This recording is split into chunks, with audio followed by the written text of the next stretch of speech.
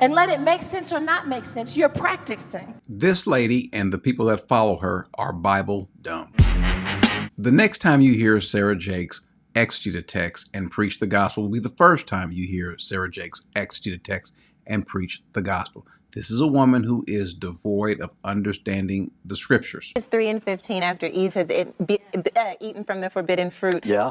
God tells the serpent that the seed of the woman is going to crush his head. But he also says that the seed of the serpent is going to bruise her heel. And so I have been really helping so many women understand that just because your heel has been bruised by a divorce, by a teen pregnancy, doesn't mean that you can't crush the serpent's head. This is a woman who has said many things on multiple occasions when she does try to go through the text. This is a woman who is horrible when it comes to understanding the text, going so far even to say that people ought to or sometimes have to forgive God. And so if I'm honest, while I was studying, something came to mind and I didn't even know if it was proper to say. But I felt like in order for Zacharias and Elizabeth to stay faithful, that they had to be willing to forgive God. When Peter was speaking about Paul and some of the things that he has written being difficult, notice what he says in verse 16. He says that in which are some things hard to understand, which untaught and the unstable distort, as they do also the rest of the scripture, to their own destruction. This is her.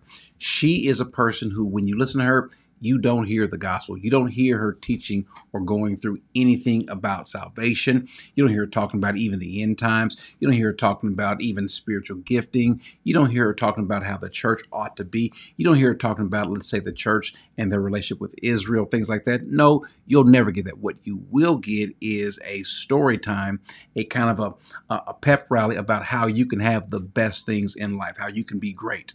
You carry that thing. You write the book. You make the songs. You start the business. You do the nonprofit. It's in you. It's in you. And you got to be willing to release what God put inside of you. You're not just in those rooms because you're talented. You're in those rooms because you've got word. You're not in that room because you're beautiful. You're in that room because you got word. Why you got in the room is an excuse. Once you get in the room, release what God gave you. It's all about you, what you have in you, what you can be. The best thing about it, you can write a book, you can write a story, you can start a business, all those things. But you don't hear her talking about leaning to the word of God. You don't hear that at all from her. So that lives can be changed, touched and transformed. You got word in you. Word, good word. You can't be exposed to all of this word and go home thinking I'm not qualified. Even if you have to say, I don't know, I feel like God said, say it. Now, a couple of things. One, she says being exposed to all of this word. The problem is, the irony is, they're not being exposed to the word. Now, her word or someone else's word, but not the word of God. But on this issue about feeling unqualified, just say it. Remember, she's a person that was put forward to be, I guess, kind of the heir apparent. So it's almost as though she's saying, fake it till you make it. And let it make sense or not make sense. You're practicing. And you're not going to go from silent to master unless you're willing to practice where you are. So practice this, and which is pretty much what she's been doing, practicing the word on people. Now, she's not really practicing the word because she gets little bits and pieces, little chunks, because she doesn't know anything about the word. What she will do is, though, she'll try to be, kind of be cute and be like everyone else and make folks look at her a certain way and try to make a connection with them.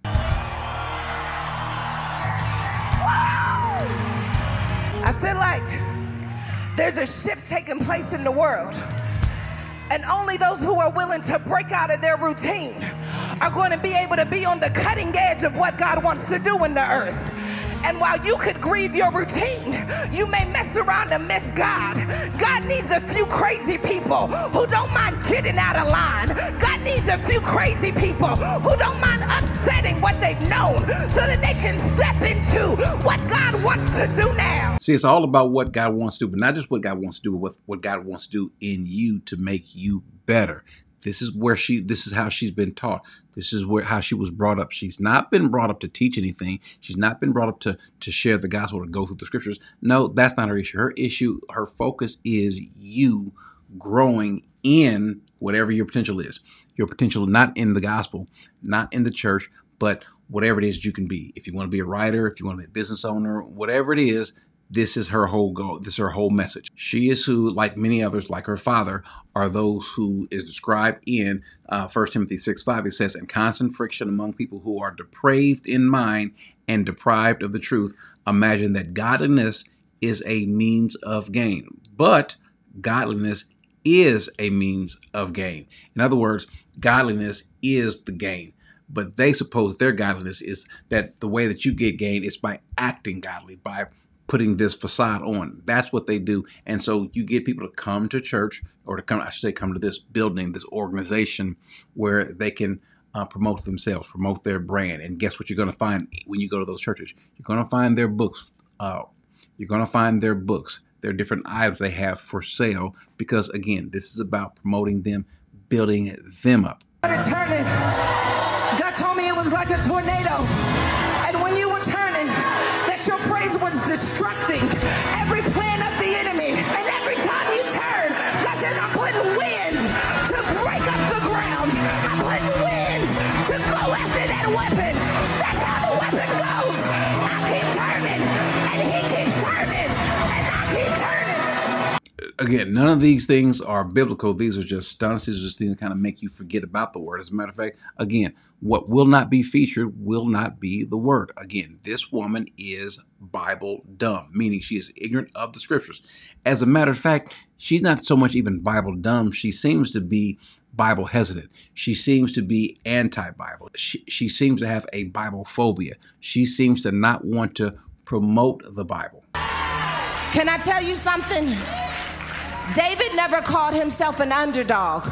We did that.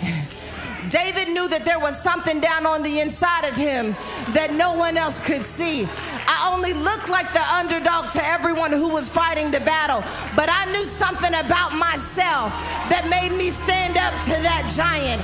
This is only about you being something special, you having power, and about you getting out of life what you want to get. Now, question, where does she get that from? You're always serving other people, but God wants to serve you. Receive. Something that blasphemous that God wants to serve you. This is the kind of things that she's been taught. These are the kind of things that she promotes. But what does Jesus say? He says you cannot serve two masters, either serve him or serve money or serve the world. It is clear who they are serving, themselves, to the detriment of the body and to the detriment of the gospel. As a matter of fact, the Bible speaks about people who listen to her, who tolerate her.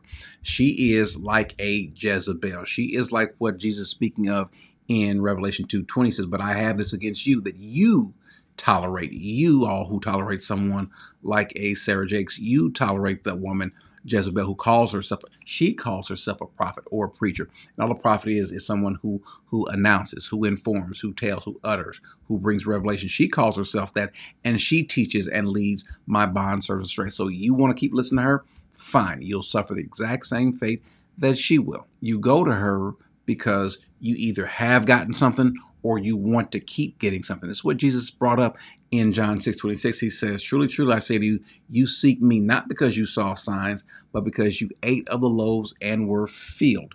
These were people who Jesus, now this is Jesus actually feeling that they received something. It's one thing to see the signs and get dazzled, but now you want something that applies to you. You want something for yourself. And so they were hungry, and so they were filled, including the people who were healed of something. And so they followed him, but they didn't want him for him, but they wanted what he could do for him. That's what she's promoting. That's her whole ministry. You cannot be a Christian who only wants the things from God. If that's all you want, well, then I can promise you this, you are not a Christian. If your whole focus is like her ministry, which really isn't a ministry, unless you want to call it self-serving, in that case, she's not serving the body, but she is self-serving, just like her father, just like that entire horrendous, I don't want to call it a church, but for lack of a better way to put it, this pseudo church. And so if that's what you want, if that's what you're after, then you cannot continue to call yourself a Christian. You can, but you're fooling yourself. I can promise you this, that heaven knows. And those people that want to follow her, well, you're going to suffer the same fate. You don't desire, like babies, like newborn babies, the word of God, like babies desire pure milk. No, you desire the things that can come. You desire to be something special, to be a business owner, to be an author, to be some sort of influencer, to have fame, power, money, whatever it is. You desire that rather than desiring him. And if that's what you look for, well, then you know what? You might actually get it. You might see this as an opportunity for networking and for hobnobbing and so forth. You might get all those things that you want. But what you will not get following her is heaven.